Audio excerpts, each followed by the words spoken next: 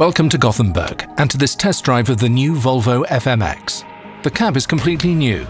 It features a new modern look, robust front bumper, upright A-pillars, a more spacious cab, and easier access in and out. The new non-slip steps and better handles take you to the cabin, which has the lowest floor in its class, so it's easy to get in and out whenever needed. We have a completely new steering wheel, I-shift lever and dashboard with 2 high-resolution displays. It's now easier than ever to connect your phone to the truck, and we support 2 phones at the same time, so you can have both your private and work phone connected. Neck tilt is now introduced in Volvo FMX and FM cabs, and together with the seat adjustments, it's easier than ever to find a comfortable driving position.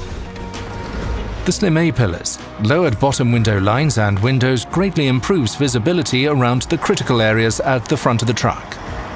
To see areas where you don't have direct visibility, we have the passenger side corner camera covering the blind spot.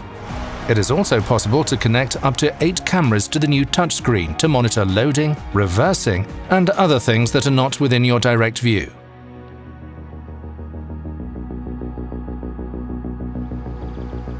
As we enter a non-paved road, we turn on off-road drive mode and inter-axle differential lock. Inter-axle differential lock prevents independent drive wheels from slipping on bumps and keeps the operational route in better shape. During demanding situations where there is a chance of getting stuck, we go for the full differential lock. With a tandem axle-driven Volvo, you can always go from inter-axle differential to full differential lock and back with ease. If the truck has I-shift, it will automatically synchronize the speed of the wheels before engaging the full differential lock. You can monitor the locks in real time in the instrument cluster for a complete overview of what is happening with the axles of the truck. Having the off-road drive mode on I-shift will minimize the amount of gear shifting and therefore minimize the risk of getting stuck. Drive mode will allow the revolutions a slightly wider window than other modes and hold the gear going both uphill and downhill. In a lot of situations, you will do fine with automatic gear shifting, even with a trailer in tow.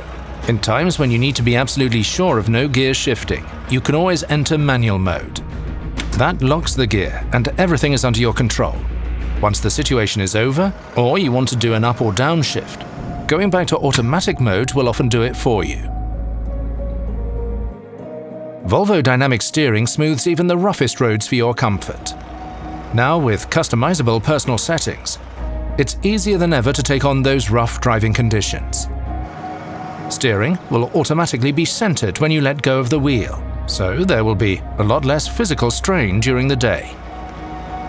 In speeds below 15 km per hour, you can turn the direction of the truck on the go. How fast the truck will change its direction is controlled by how hard you press the accelerator.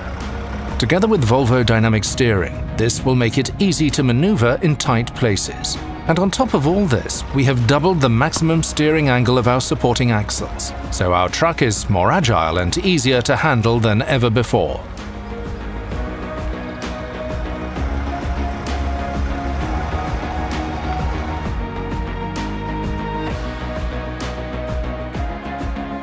Hauling heavy loads over steep hills will make you want to have maximum control over your truck. Having a full differential lock and crawler gear on gives you the precision to handle even the trickiest situations, and everything is controlled by the accelerator pedal. And in case you need to go in reverse, reverse crawler gears make it possible to reverse with a load on and reach places never before possible. This is the new Volvo FMX, a truck that has been built to make your construction and off-road operations easier than ever. If you'd like to know more, feel free to consult the driver guide.